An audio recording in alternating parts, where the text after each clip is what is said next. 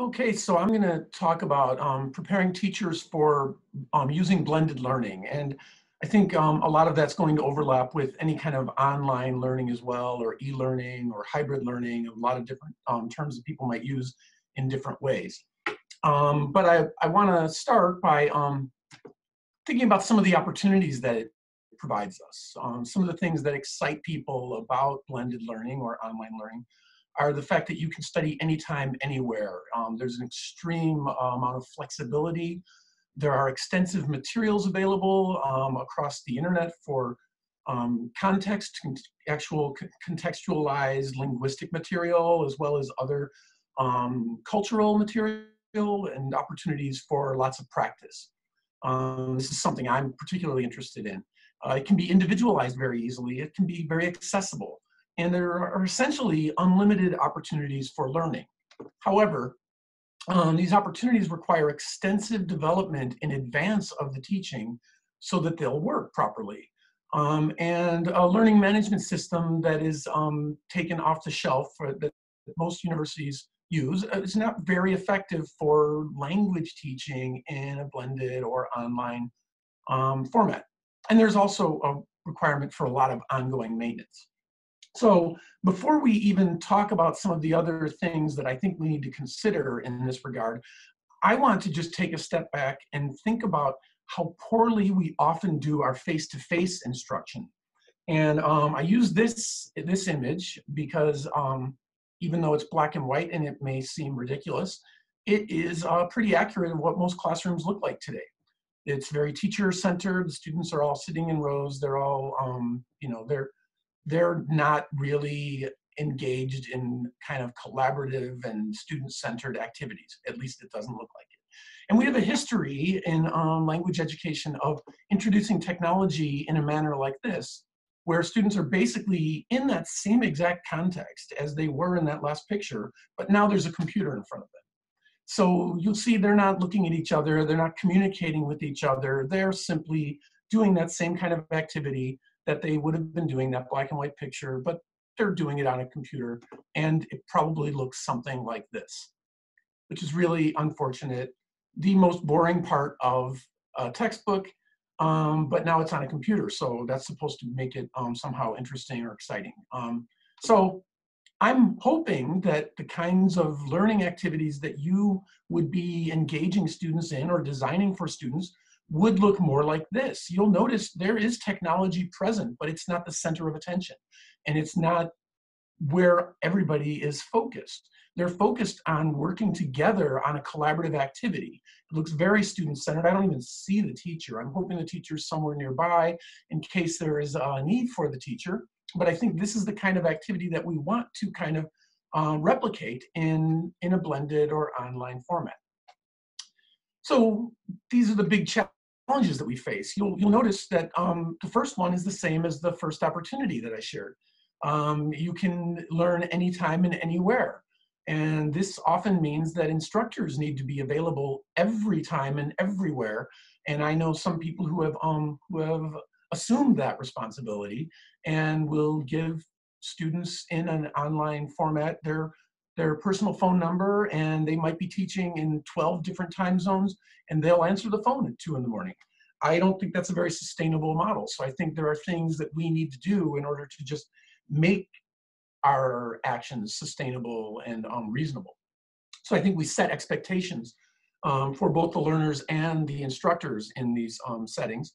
We need to account for learner motivation. The attrition rate in classes that are hybrid or online is still very high. We need to account for learner schedules, particularly if there are multiple time zones, or if one of the reasons that you're doing this in the first place is learners' availability. And there is this potential for the lack of connection or a lack of teacher presence, but there are things that we can do about that. There's an assumed lack of support, as if everything happens online in one time, but there can be facilitators, there can be other people that help. Of course, you need a reliable internet connection. Technical challenges may be faced as well. But one of the big things that I think about is that people transfer their expectations and their practices from face-to-face teaching. And teaching online is extremely different, and it requires different skills and different ways of thinking about things. And I'm going to share some of these ideas in this talk briefly. There's this assumption that students today are all digital natives and they have tech savviness and they're going to be able to overcome all of these challenges, but that has largely been debunked. So I think you need to consider that. And there may be other cultural issues depending on where you're doing this. I think we need to raise awareness among teachers who are entering this world to not focus on technology. To think about how those skills are different from face-to-face, to think about things related to instructional design. And again, I will talk about this in a few minutes. There should be appropriate teacher preparation, and we should allow for flexibility. When we come to instructional design, one of the things that I think is most important is to consider multimedia principles. And these are principles that simply look at the use of multimedia, which is text and basically anything else being presented to learners, and how those should be presented in order to make them most cogent, right? In order to make it salient. So these are some principles that you can go through on your own at your leisure when you have time. There are some other resources that can be very helpful. This is the TESOL Technology Standards. It's a book that I helped author a few years ago that provides benchmark expectations for technology use across language education. And one of the areas has to do with distance or blended or online learning. But I really want to spend most of this time focusing on some current and future trends that I see in this area. And they're very, very exciting opportunities, a lot of really interesting things that are happening and that are going to continue to happen and provide even more opportunities. So we have extensive authentic materials across the internet. We have things that are social media driven so that they engage people to be involved and collaborate in the same kind of way that people do in their personal social media lives. We have flipped learning, we have data-driven learning, we have data visualization, which can be both good for learners as well as for us in tracking our learners' performance. We have gaming and gamification and other related things. We have adaptive learning. We have augmented and VR, virtual reality experiences. We have artificial intelligence and the Internet of Things. As far as the extensive authentic material goes, there are things like TED Talks. And TED has also created these materials that are intentionally designed for people who are learning English. And so there are instructional materials that support the use of TED Talks. Now, of course, TED Talks have transcripts that can be available in up to 80 different languages.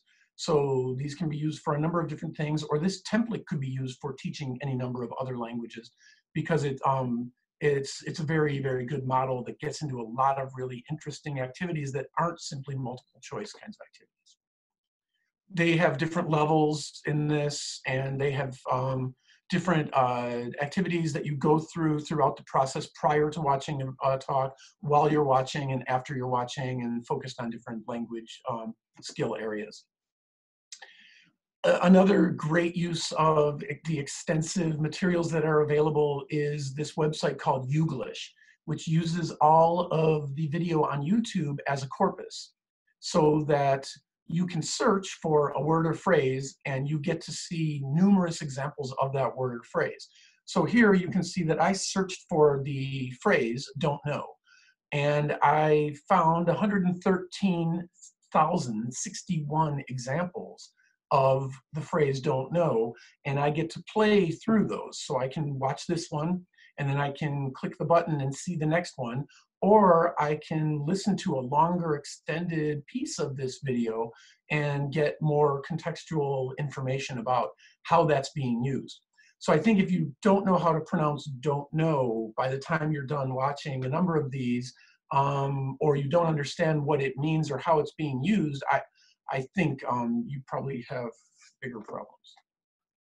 I think some of this extensive material is just great fodder for any classroom discussion, writing activities about the kinds of things that are happening culturally around our lives on the internet. And so I think things like this is just an example of millions of different things that you might use. This is what happens on the internet in a minute in the year 2019. And when 2020 gets here, you're going to be able to find this example as well, because I've been using it for a number of years. And it's pretty fascinating stuff to talk about. And I think just the topic of social media itself is interesting to most people. If you're not familiar with what flipping the classroom means, it's a very popular topic these days. It's a very simple thing where the lecture is basically done online or at home or somewhere other than the classroom. And then when students come into the classroom, they're better prepared for the learning activities. And so they do things that they might have been more likely to do as homework in the classroom, but they're, again, doing it as a group activity in a collaborative space, and it's co-constructive. And so it's a great way to really make the most of the time that you have together in a class space. I want to talk about some of these other trends that are happening. We have expansive data sets and analytical abilities.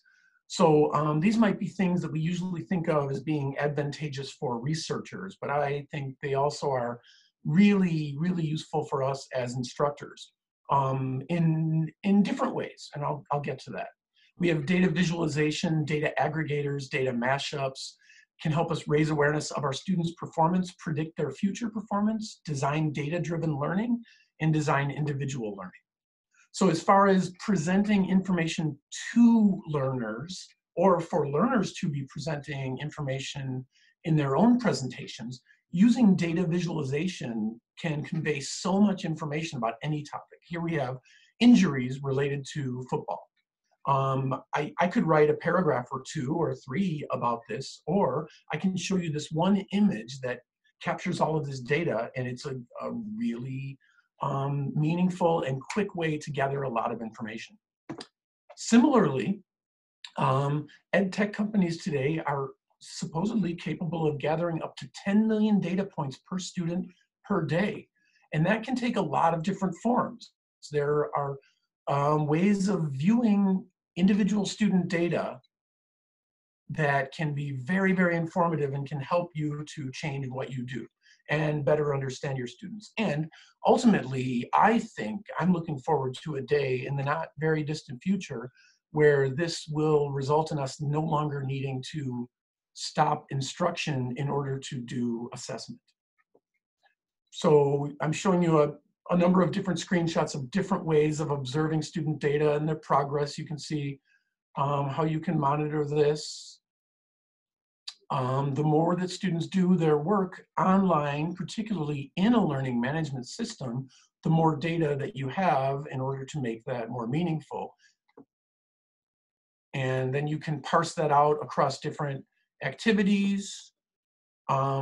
This is one example of how the learning management system Moodle can offer you opportunities for this, and Moodle has many more of these than any other learning management system because it is open source and allows different people to develop different approaches to this. Can see how people are interacting with others as part of a network of learning.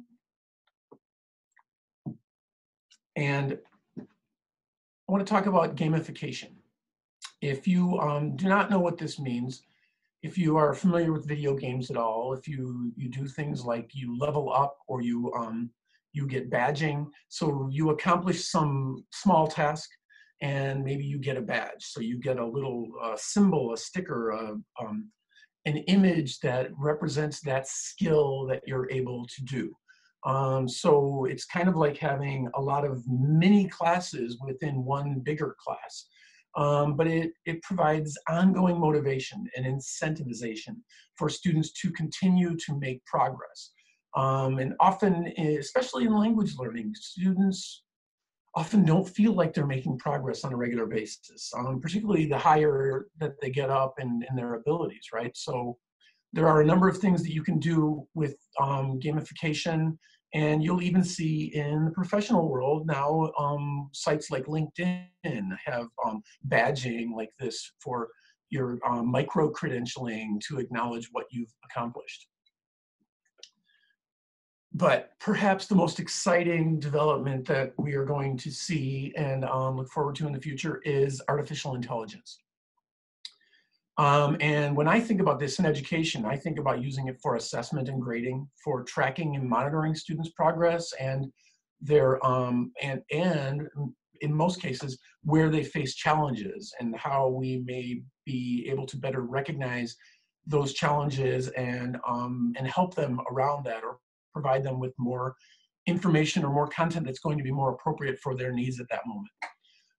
Things related to automation and translation, intelligent tutoring systems, virtual and augmented reality, and looking forward to a global classroom.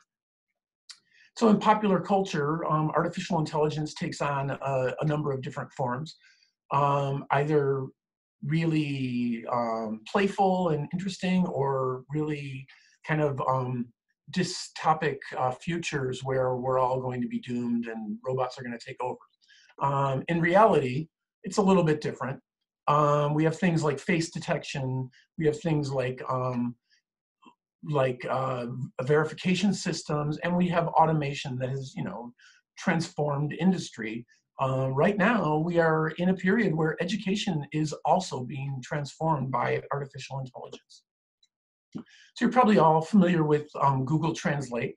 This is a great resource for students to use to, point their phone at the world, and you can do that and see texts converted to a number of different texts. It's useful for very short text. It starts to break down when you get into longer text, but you're using your phone here. You're probably only going to see a phrase or a word or something like that. This community is what it is now. Google Translate is no longer just an app. It is a community of people interested in language and language learning and translation that can meet together for a variety of purposes online. So if you're interested in that, I think that's definitely a place to go. This is an example of a game that is built into a Moodle course.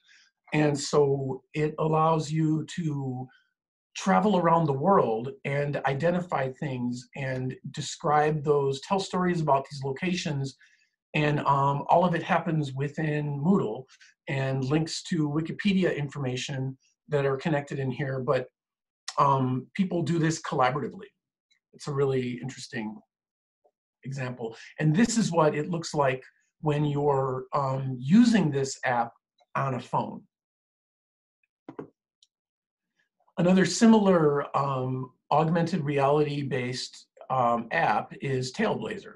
And this is a mobile game development app that lets anybody create games that use augmented reality. So if you go out into the real world and you have your device and you point it at something in the world that has been tagged, you get an extra layer of information on top of that. So last year, I worked with some local education organizations, schools, and a local naturalist education program. And we built some Tailblazer-based games that students were then able to go out into these real-world environments that are meaningful places and learn more about them because of that extra information on top of that. And that's just one example of how augmented reality is beginning to be used in education, and Google Translate is another one. We've got a variety of automated writing evaluation tools. People are probably familiar with things like spell checkers and Word and Google Docs, and commercial products like Criterion, MyAccess, WriteLab, Grammarly. But you may not be as familiar with all of these that are currently being used to do assessment, and they're all automated. So when you write for the TOEFL IBT, humans are not grading your writing assignment. It's being automatically assessed. edX as well, which was built to support the largest MOOC that exists. So All of these companies are already doing this sort of thing. And we have tools like Grammarly that allow us to get this kind of assistance while we're writing. I am fortunate that one of my professors when I was in graduate school is Dana Ferris, who's one of the most famous second language writing experts in the world. And I met her recently, and I told her that how much I love Grammarly, and she said she uses it for all of her writing. So I no longer feel embarrassed to tell people you should use Grammarly. Of course, one of the reasons that these kind of tools are beneficial is to do something like avoid plagiarism or help people learn how not to plagiarize, because it can help identify plagiarism, right? Another automated writing tool that I'm really fond of is the Moodle Essay Autograde, and this is Gordon Bateson. He is the developer of this. And so if anybody is using Moodle, you can put this inside of your Moodle course or site. And it allows you to customize the automation. So you can set it for students to need to write certain words or certain sentences or a certain length, or use any number of things that you want them to do, and you get to set that yourself as a teacher. This is the kind of technology that I'm very fond of for these kinds of environments, because the decision is not being made by a textbook publisher or by a developer, it's being made by the teacher. There are other things that we can do with this kind of writing as well. You might be surprised to know that you can build your own chatbot for your students to practice texting with others. And you can do this without any programming skills. I think that's a very positive thing that can be very interesting for students. You can focus on building grammatical accuracy. You can focus on particular kinds of interaction. The dark side of this is that the majority of internet traffic in the world right now is from these artificial intelligence units. And usually when you interact with them, you think they're a real person. We're going to see a lot more happening with this in education, because Google has ramped up all of their interests around this. So I think there's going to be a lot of other stuff like that. There are some similar products like this being developed at Queen's University. This is just last year. They have an advisor, an academic advisor that is a video chat hologram. So not only are you interacting like this, but you are actually seeing the physical manifestation of that individual. However, there are some challenges that I want to share. AI does not teach social skills or human communications. It can't replace human teachers, but I think that's a good thing. It requires constant internet connectivity. It's initially expensive, but of course, like everything, prices are decreasing as we use more. There may be a lack of willingness to embrace AI on behalf of administrators, instructors, learners. People are kind of a little apprehensive in some ways. And of course, this requires ongoing teacher preparation. But there are a number of opportunities that AI can have in education beyond what I've already shown you. We have AI tutors that are individually customized for students, can change how schools find, teach, and support students. So engaging in a lot of things that we currently devote a lot of manpower to. It can be involved in ongoing assessment, individualized instruction. It can automate basic functions, help identify opportunities for course improvement by identifying weaknesses in a course, can change how we find and interact with information, but it will definitely change the roles of teachers, lessen the stress of trial and error practice, and automate some administrative tasks as well. The last thing that I really want to talk about is individualized or personalized learning. So this should be data-driven with a lot of adaptive content, so that each individual goes through an educational pathway slightly differently, but they all end up at basically the same place. It's paced differently for different students based on their abilities and their needs. And there's continuous assessment, and it's customizing future learning. And then that's all building into learner modeling that has helped helping to inform that. So this is just an infographic. Since I'm going to promote the use of infographics, I think it's a really good way of visualizing this. And this is kind of talking about that individualized, personalized learning. One way of learning a little bit more about blended learning in language education might be to look at this book that I wrote last year. I edited it. I wrote the introduction and the conclusion, and there are 11 other chapters of people sharing their experience of teaching in an online or hybrid class that is a TESOL-based class, whether it's teacher preparation or English language education. And the very last thing that I have to say is, whatever you're doing around this topic or just about any other topic, the most important thing to do is really to build a community that around you that you work with, a community of practice. And so these are my graduate students, and they are essentially my community who I learn from every day and I share things with every day. And together we are always much better informed than any one of us would be individually. Thank you.